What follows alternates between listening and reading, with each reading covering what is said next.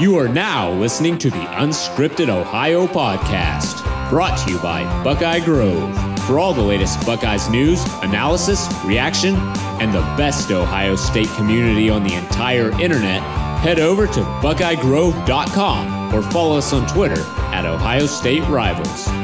Without any further delay, it's time to get unscripted, broadcasting from Podcast Central, a place that is not his mother's basement. Hey, Mom! We get some meatloaf! We promise. Here's your host, Kyle Lamb. Hey, Mom! The meatloaf!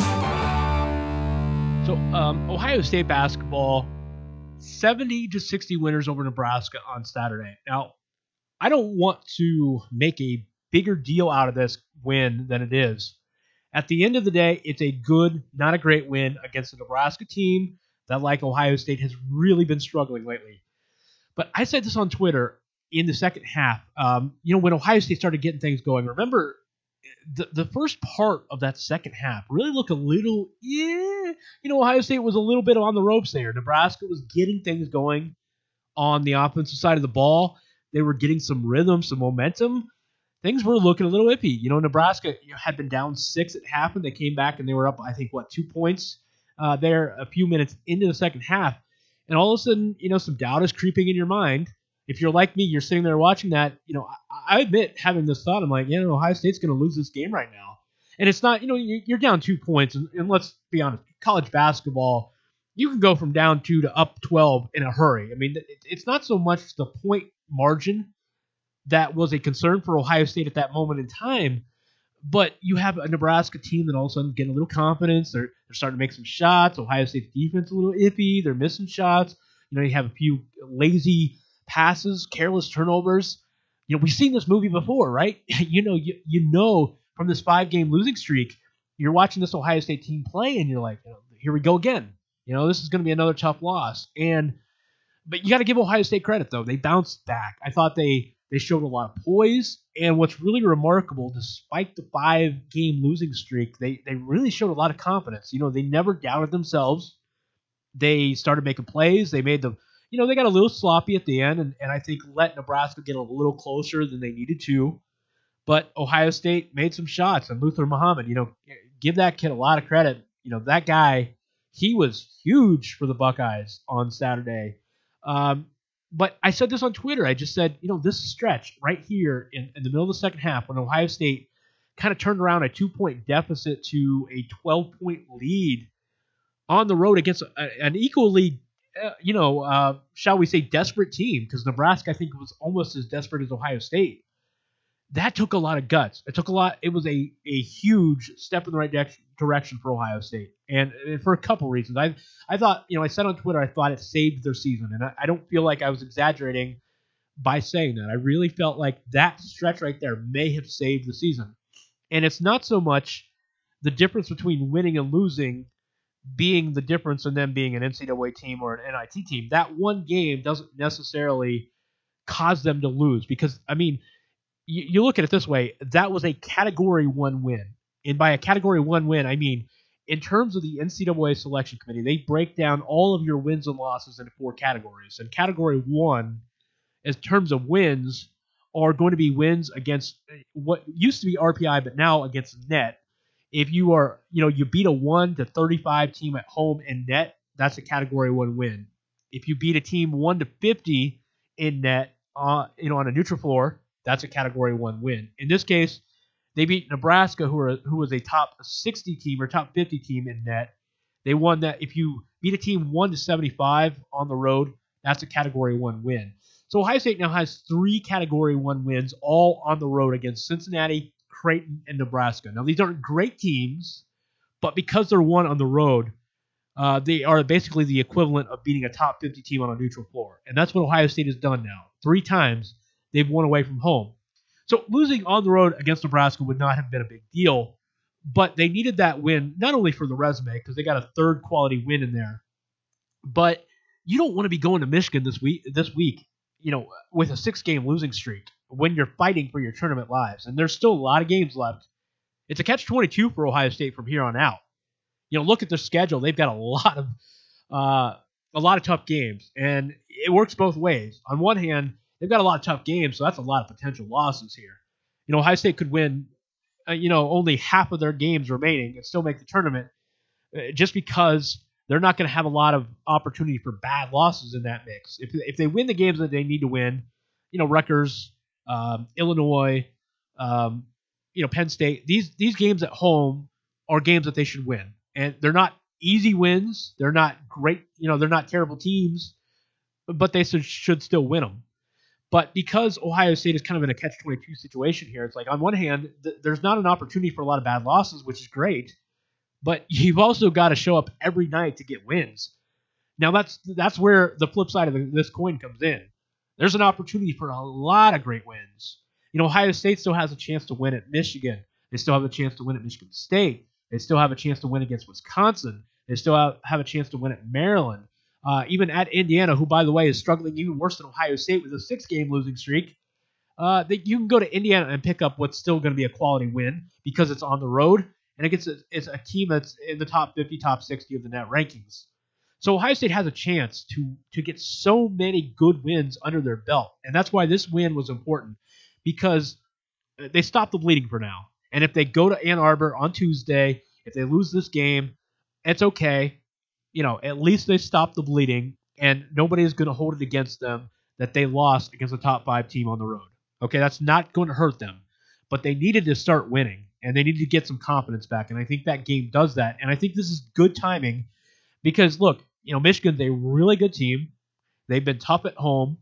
They're one of the best defensive teams in the country. They play efficient on offense. They don't have the great scorers. They don't have a lot of super athletes or super talented basketball players, but they are just an all-around really good team that does everything well. And Ohio State is going to have to be efficient. They're going to have to cut down on turnovers and play a smart game without a lot of mistakes on Tuesday.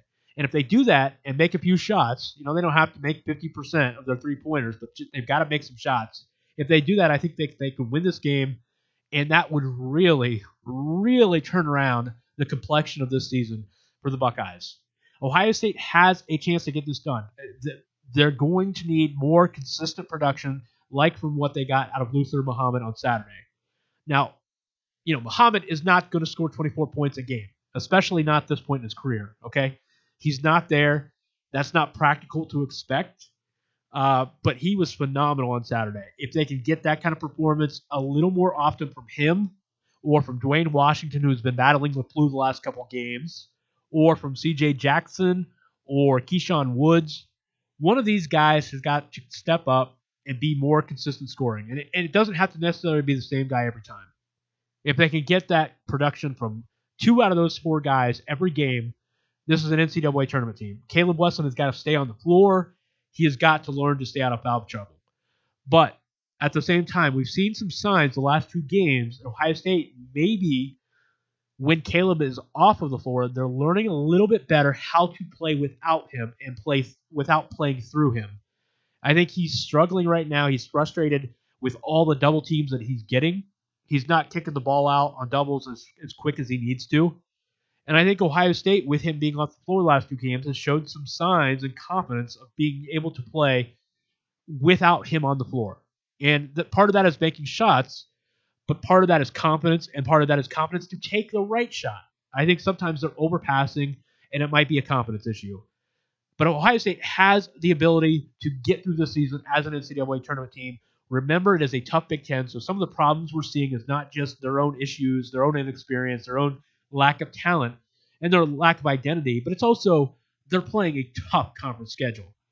But they can overcome all of that. Help is on the way. DJ Carton, EJ Liddell, Alonzo Gaffney, all playing tremendous seasons. Carton especially, I posted his stats on Twitter. You'll want to check those out. Averaging 24 points, 7 rebounds, 6 assists a game. He has been really lethal for Bettendorf High School this year. But help is on the way for next year, but don't write this year off yet. They've got things going, I think, potentially in the right direction now. What we saw on Saturday was a step forward. Nebraska, being in a similar situation, Ohio State went on the road against a team that really needed a win, and they were able to out-hustle them. They out-hustled Nebraska on Saturday. They made more plays than Nebraska did. They made more shots than Nebraska did. That's I think, a really good commentary on where Chris Holtmann and his staff has this team despite a 5-game losing streak.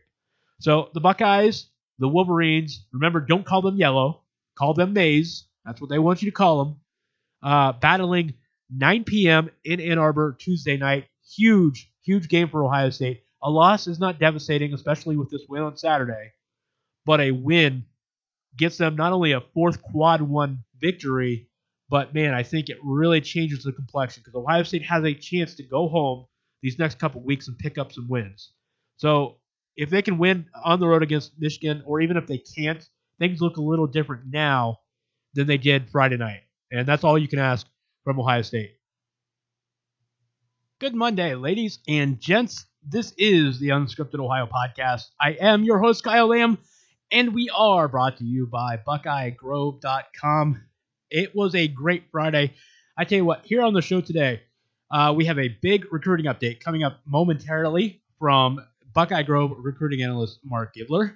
He is going to discuss a big man on campus this past weekend from the Big Island of Hawaii. And maybe we have some big news to discuss. We will see. But also, there is a big game coming up on Tuesday night in Ann Arbor. Ohio State involved in a notorious B1G matchup with that team up north, Michigan. But please, please do not call them the yellow and blue. They really, really, really, really do not want you calling them yellow. They are maize. Just remember that. Extend them the same courtesy that they would extend Ohio State fans in not calling Ohio State Ohio. Please give them that same respect and satisfaction of not calling them yellow. That is a public service announcement courtesy of the Michigan official athletic department Twitter account over the weekend. So I don't know if you caught that, but they don't want you calling them yellow. Anyway, so like I said, several things that I want to go over today. I'll talk about the Ohio State basketball stuff here in a few minutes, and then we'll get to Mark here a little bit later in the show. Ohio State, if you did not see over the weekend, Saturday, they had a really important 70-60 win at Nebraska. That kind of got things halted as far as the negative momentum was concerned. I mean, they had lost 5 in a row, and they would have been staring down 6 in a row going into Michigan with the possibility of losing a 7th in a row. So that was an important win. I'll talk about that here in a few minutes with that big game looming Tuesday night, 9 p.m. against Michigan. There is one thing, and look, I'm so grateful for everybody that listens to the podcast here. We talk mostly Ohio State, and occasionally we'll talk some other Ohio sports. As I said in the very beginning of the show, this is an Ohio State podcast, but it's supposed to be more than that. It's supposed to be an Ohio sports thing. And so every once in a while, I'll freelance and talk about the Blue Jackets or the Cavs or, the Browns or Bengals or Reds or Indians, although I haven't really gotten into them very much here. But we do have ambitions to expand, and I'll get to more details when the time comes. But we have some things planned that I'm really, really excited about here for the podcast. But if there's one thing that really excites me, talking about as much as talking about Ohio State or in general college sports, because college basketball and college football has always been very exciting for me to talk about. And, you probably noticed I'm very passionate, very ambitious, and I love the fact that we get to do this together. I'm so grateful for the opportunity that I've had with this podcast, and I'm so grateful for everybody that listens routinely and religiously and comments on my Twitter account. You can tweet at me at KYLam8 if you don't already. I really do love the discussion. It's fun for me. There's one other thing, though, that I love. You may have noticed, and I love talking about television. If I could be a Siskel and Ebert or a Siskel or an Ebert, that would be fun, being a TV or a movie critic.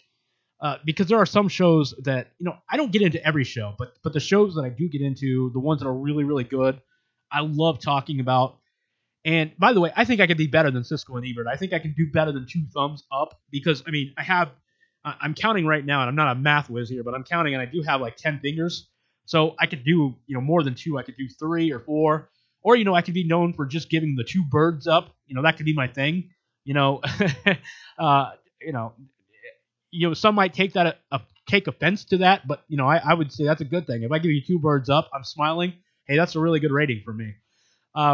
There are two shows though, and I mentioned one of them a couple weeks ago. There are two shows that I would recommend to almost anyone, and one of them I did, and I say almost anyone with Game of Thrones, and I mentioned this last week or 2 weeks ago with the premiere coming up on April 14th, and I would say the only reason I recommend it to almost anyone is because Game of Thrones is kind of an acquired taste. If you're like me, you're not crazy about the fantasy genre, and I mentioned this, maybe it's not for you, and there's a lot of blood and gore and violence, and that's not for everybody. But I will say this, even I'm not really into that kind of stuff normally, but I would recommend it to most people just because it supersedes all of that. There's all that stuff in there, but it's still just an amazing show. Now, it was a difficult show to watch because you've got all that stuff in the beginning of the first season, and if you're like me, you did not read the books, you don't know most of the characters' names, and when I started watching, I didn't have the benefit of, I had a smaller television. The quality of the stream was okay, but I was watching it on HBO Now, which I've now got HBO Go because I've got an actual HBO subscription, so I watch it on HBO Go, and I've got a 65-inch television, 4K stream, so I watch it on HBO Go, and it gets a lot better quality. But when I started watching originally, I had a smaller TV, and my speakers bled a lot, so I didn't hear a lot of the dialogue very well. So not knowing the characters' names and not hearing all the dialogue, I sure missed a lot of details the first time around. Now watching it this time with a better TV and having, not to brag, but I've got really good speaker system. I spent a lot of money on the speakers. They better be good, and they have been. But I'm able to hear the dialogue really crisp and really clear, and the British accents on top of bad audio. You really can't. Some of the dialogue really hard to hear, and more important than hearing is understanding. You can hear it, but that doesn't mean you're going to understand. But now that I have that benefit, this time around, I'm able to hear the dialogue. I'm able to understand what's going on, and second time through, it's much, much better. But I still wouldn't recommend the Game of Thrones for everybody, just because there are some people, no matter how good the show is, you're not going to be able to get past some of the violence and sexual content and some of the stuff that occurs in the show. But the other show that I would recommend to anyone is Breaking Bad. And that's because I think Breaking Bad, you can be a fan of almost any type of show and get into it. It's the only show I think I've ever seen that I felt got better every single season. There are 5 seasons. The last season was split into 2. And if you haven't watched it, I'm not going to do any spoilers here, but I will say this. It get through the first season, and if you're still not convinced that you like it, maybe you never will, but it really, really picks up into the second season, and it gets better and better and better. And so there was big news over the weekend because, it's been announced that there is going to be a Breaking Bad movie coming. And of course there was, already the Better Call Saul spinoff, which is now its 4th season going into its 5th season. And of course, if you're not familiar with the show yet, Better Call Saul is a prequel to Breaking Bad, using some of the same characters that are involved in the Breaking Bad universe. And there has long been reported that there is going to be a Breaking Bad movie coming out, which is going to take place during and after the Breaking Bad series. And all I will say is this. There was a part of me, and there still remains a part of me, that a little shaky about the fact that they are making a movie, just because the ending to the Breaking Bad series was so satisfying. I almost don't want there to be anything after this. But I got to say, I have so much faith in Vince Gilligan, the creator and the writers of Breaking Bad. I think that they are going to do this really well. And so I'm going to give my stamp of approval. I urge you, catch up with Breaking Bad, start on Better Call Saul, get caught up on Better Call Saul, and watch the Breaking Bad movie. It will have Jesse Paul, and now it is confirmed that it's going to have Bryan Cranston as well. And he plays Walter White, a.k.a. Heisenberg, on the Breaking Bad show. So that is my stamp of approval. I urged you a couple weeks ago to get caught up on Game of Thrones if you have not already. This seems like a good time, given the news, to also get caught up on Breaking Bad. End of venting. That's my little entertainment moment. That's my 2 middle fingers up, my 2 birds up. I am giving the stamp of approval on Breaking Bad. Kyle, the TV critic. That's my unscripted Ohio entertainment moment. I hope you appreciated that. But let's get into some basketball talk. And then, of course, we got Mark Gibler coming up here shortly. It's time to go inside Ohio State recruiting and take a peek behind the scenes with Buckeye Grove recruiting guru Mark Gibler and his magical orb of wonderment. They said it couldn't be done, but he's outdone himself once more. Back for another recruiting roundup. That's what I do. I drink and I know things. All right, Mark, good to be with you again. We don't have a ton of guys to talk about, but there are a couple interesting scenarios you're playing out. Let's get right into it. Over the weekend, we had a big visitor on campus, both figuratively and literally speaking. So clue us in on who that was and how that visit has gone. As we record this Sunday evening, obviously you're still trying to get some of the details, but how did that visit go for Ohio State? Yeah, Enoch Vimahai was on campus, a 4-star offensive lineman out of Hawaii.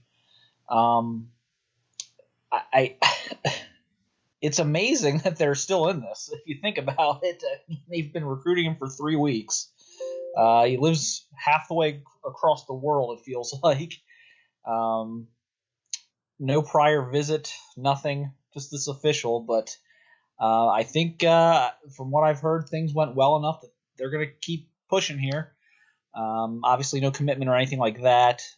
He's looking at announcing on February 6th, which is late signing day or whatever we're calling it these days. Would have been the traditional signing day.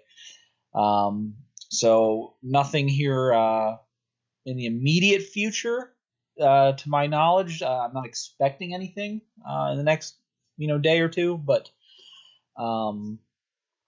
my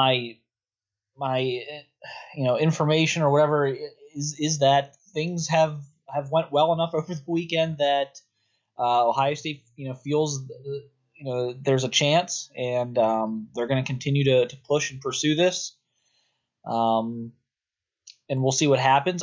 I expect Ryan Day to go out there. That's quite a haul, but I at this point I'm expecting Ryan Day to go out there and do some type of in-home visit and try and lock this thing up. I think before we move on to anyone else you want to talk about, I think the one thing here, just reading the board a lot and just kind of the Twitter and everything else. This is not just Ohio State versus USC. Oklahoma's in there. I keep reading, USC's a nightmare right now. No, while some of that may be true, Oklahoma had a pretty good visit with him last week.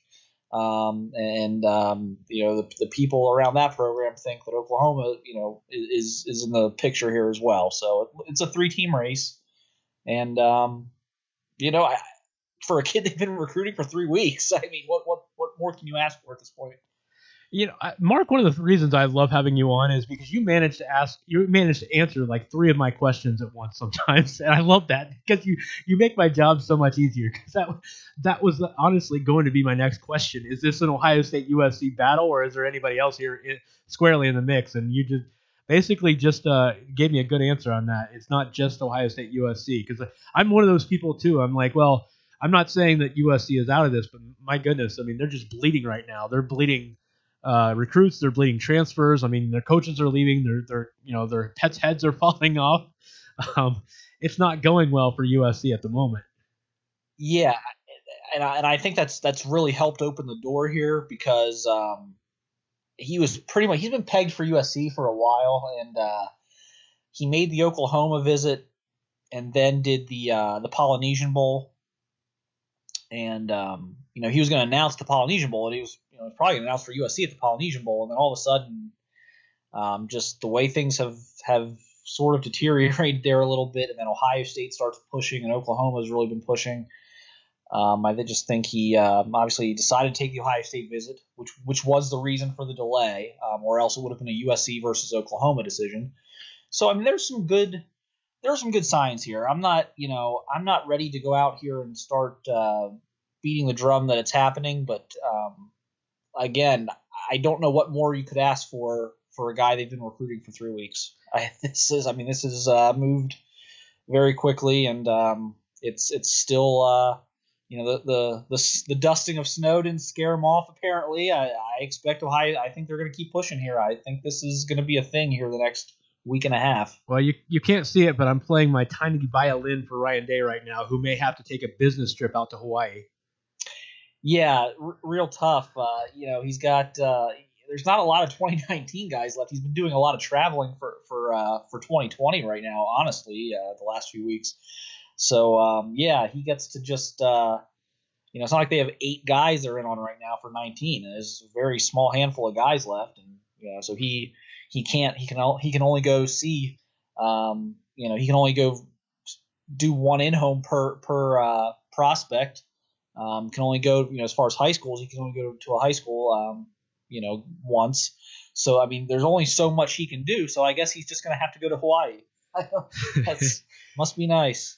So this is, with the numbers being what they are, I assume that even despite that, they are, this would be a bonus if they could land him and Nestor, right? This is not an either or scenario. I think that they would take both. Is that accurate? They would take the whole lot. Yeah, they would take both of those guys and DeJuan Jones from Indianapolis. They would take the whole group, I think, if they could. The things change obviously when you get down the stretch and maybe you add something that you weren't expecting, but that really hasn't happened at all with the Urban Meyer transition, and then you did lose a couple guys. So back to what I was getting at there was that initially this was going to be a 5-man offensive line class, and they had kind of woefully missed their number here. And so getting Jones and Vimahai would get you, and keeping Nestor obviously would get you there.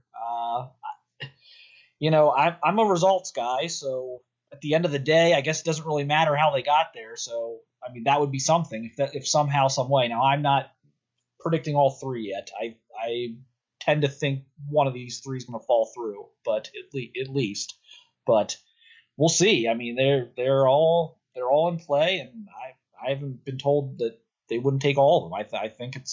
I think they're going for it. Before I ask you about Nestor and Jones specifically, I do want, before I forget, are they targeting anybody else? I mean, are they looking basically, 3 guys, 3 offensive linemen? Is there anybody else they would take? Because there's not a lot of other names popping up at other positions. Yeah, I mean, that's pretty much it right now. Yeah, I mean, unless something's going on behind the scenes that the public, that no one's aware of right now, that's it. I mean, they've called off the defensive back search about a week or 2 ago. They decided not going to go that direction. Maybe part of that was this Vimahai situation where they looked at things and said that there's a chance, to add 2 to 3 more offensive linemen, and they're going to just focus on that. And with the 2020 class being so good nationally and really being good at defensive back, it's an unbelievable defensive backs class nationally. The talent and the depth in that position group in 2020 is amazing. There's not, I think people keep asking me, George Pickens. I'm like, I don't think so. That was always a pipe dream, and that's staying a pipe dream right now, unless George has some wild change of heart here in the next week or so. But I don't think that's a thing right now. I was gonna say that's probably a case where if they really felt like they had a chance, of course they would entertain it. But that just seems like one of those cases where it's like you're hearing this kid say this, and the coaches are rolling their eyes like, yeah, whatever, we'll believe that when we see it, right? Right. I mean, they made the phone call or whatever, but kid hasn't visited. It just there's no reason to think that there's anything happening there at this point. So this weekend, Doug Nestor did follow through on his plans to visit Penn State, and obviously that's not good news by any stretch of the imagination. But is it, where does it sit with Ohio State? Do they think they got a fighting chance here, or is it slipping away? Where would you assess this right now after his Penn State visit? Yeah. So he has not committed to Penn State, so that's that's a bonus. No flip. As of now, no indication that it's definitely coming or anything like that. But it's odd. Ohio State's been pretty optimistic there for a long time, just talking to people about the situation ever since he started kind of quietly visiting other programs back in like October, I think was like the first one. But there's some real confusion as to why they've had to work this hard, I think. I mean, they got 2 official visits. Can you imagine if they didn't get this second official visit? I mean, what a situation they'd be in right now. I mean, they really needed to have that, and they were able to get it because of the coaching change. But I think that makes it even more confusing. Like, he was clearly interested enough to give them the two visits, and it's like, and it does. In going into each visit, the one in December and the one last week, it was the whole goal of both of those was to get him to shut this down, and neither time were they able to do it. And so here we sit, and again, he hasn't flipped. Ohio State saw him on Friday before he left for his visit. He had a basketball game on Friday. I was told multiple assistants, which I know Greg Stajwara was one. I don't know for a fact who the other assistant was. I was told multiple assistants were at the basketball game. Day was initially going to do it Thursday. That got bumped. Then it was a possibility that he was going to go Friday, do the basketball game, and then try and, talk to Doug after. That was decided against. So here we are now where he still has his in-home with Doug. And that's going to come, obviously, at some point here between now and I think Sunday night is the last night they can do this. A week from today, I think is the last night they can do this until it goes dead or quiet or whatever. They're the couple days before signing day. I have to check the recruiting calendar on that, but it's going to be this week at some point. And James Franklin's already used his. I was told Penn State's going to have assistants. Juwan Sider, I'm sure there's going to be one. I'm sure there's going to be a few of them. I believe Thursday night is the goal right now on Penn State's end, which I don't know if that'll be the final word with him or not. I don't know how the way this works is you can do like one a week if you're an assistant, but I have to actually check on when the week starts, if it starts Sunday or Monday. Because if it starts on Monday, then I think Thursday would be the final word for them. But if the week starts Sunday, in terms of the recruiting calendar, they may be able to try and get in there Sunday as well.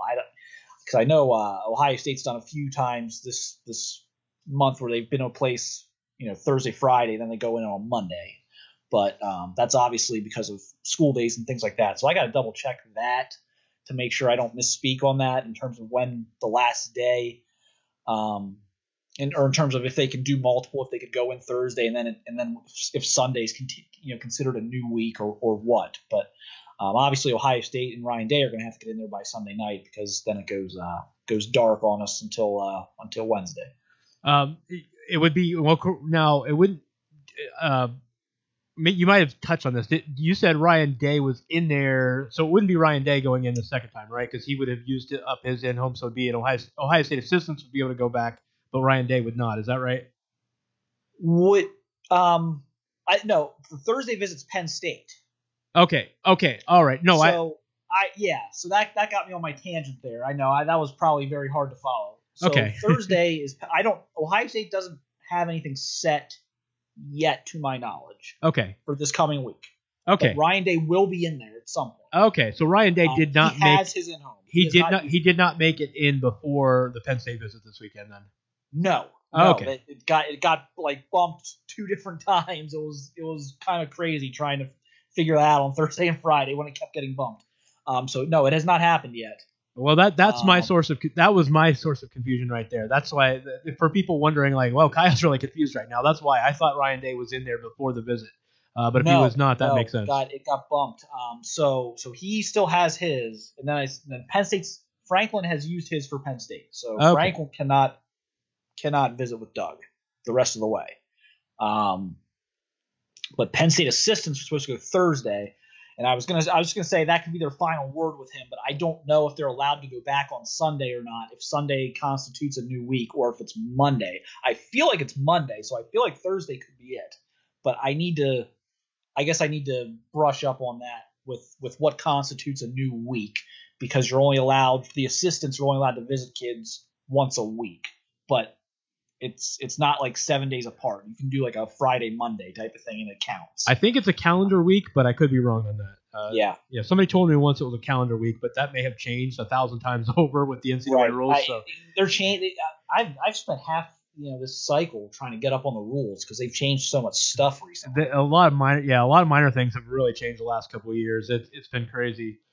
I want to turn the tables in. You mentioned a couple times about this strong 2020 class, and we've danced around it a few times with a couple of different kids. And you had a big report going up on Buckeye Grove on Sunday about a huge running back that is planning to visit Ohio State, Kendall Milton from Clovis, California, one of the top backs in the country. So tell me about this kid and the kind of vibe you got from this report that you put up on Sunday. Yeah. So, they have been – Ohio State's kind of been right there the whole way. And a lot of people – again, this is where things get a little, tricky. A lot of people penciled him in for USC very early. But we've seen what's going on at USC now, and that may not be the end of things for USC in terms of the drama, because – you got to figure that some seats are warm this fall, that they've got to win. They've got to produce this fall on the field, or so there can be some more coaching changes there, and so there's some uncertainty there with the school that's been perceived to be the favorite. And so Ohio State's always been considered a school that's certainly in its top 3 or 4 schools, but the whole thing's been, well, he's got to visit, and is he going to do an unofficial, because while this may work out with Vimahai here at some point, the general percentages just plummet if you don't get an unofficial visit. It's very hard to land a kid with just an official visit. And so, when's he going to get out here? That's kind of been the thing. It's really been a thing for almost a year now. And the answer is that they've got it. They're booked for April 4th through the 7th, and it's going to be an unofficial visit, so they can bring him back later. I think it's worth keeping an eye on, because we don't know what USC is going to go through here these next 10, 12 months. And once you take USC out of the equation, a lot of his other schools are not exactly 3 or 4 hour drives. I mean, Oklahoma, Alabama, those are, essentially cross-country flights as well for the most part. I mean, I don't think, Anaheim or wherever he might, it would be when he'd fly out of San Fran from up there, or wherever he would fly out of, to get to Norman, Oklahoma is not going to be, much different of a trip than, flying to Columbus. So I think it's interesting. I think they've got a real opportunity here. You can't predict how the kid's going to take how he's going to process a visit 3 months in advance, but kid and dad are coming out, and it could be some other family, I'm not sure, but I just know that those two are, and they're going to have multiple days to really convince him that he needs to take a very serious look. I want to get a little, as signing day passes, Mark, I want to get into a little more 2020 more extensively, but a couple kids I want to ask you about before we wrap it up. So the DC trio, one of the kids did commit to Clemson, the 2020 kid, Trey Williams, defensive tackle. He did commit to Clemson, but now you seem to be still really, really optimistic about Ohio State's chances for the other two, Rakeem Jarrett and Mikael Sherman. Is that correct? Yeah, I mean, I feel really good about Jarrett. I feel pretty good about Sherman.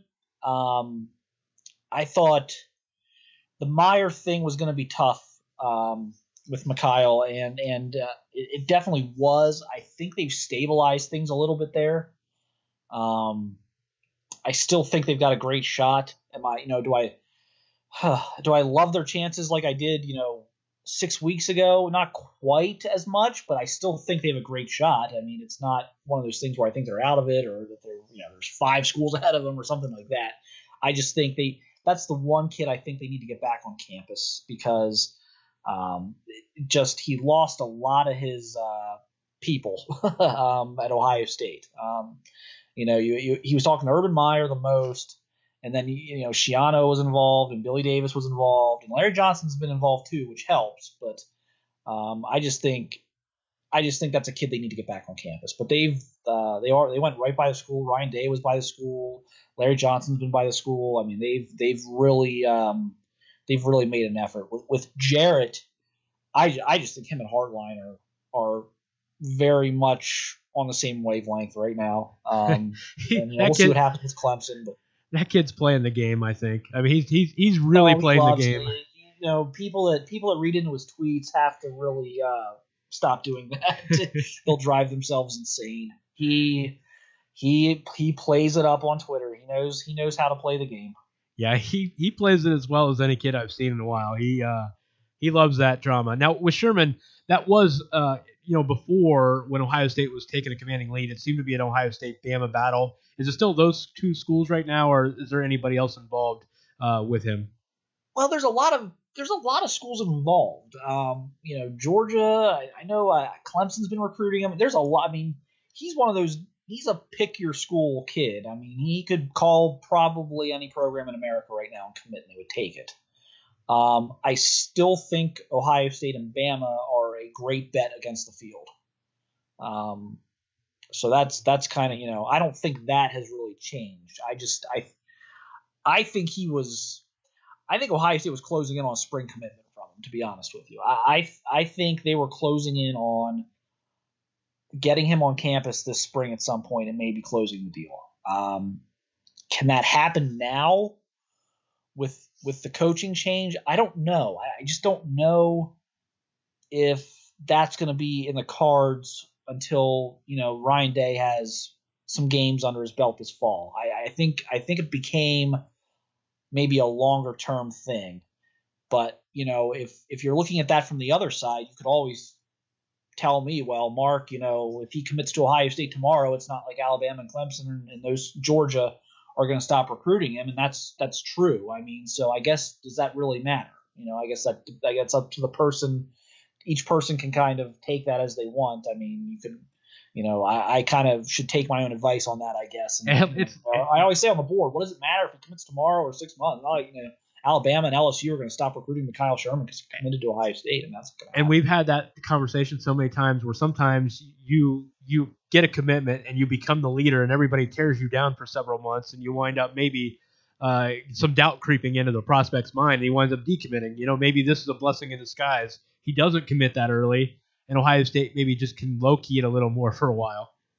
Yeah, it really is. I mean, everyone thinks that, I don't know. People are getting smarter about this. Maybe you shouldn't say everyone, but I think a lot of people still think that this stuff ends when the kids commit. It just doesn't. I mean, if anything, it ups the sense of urgency of the other schools, and it's like sharks, blood in the water for sharks. I mean, they just, so,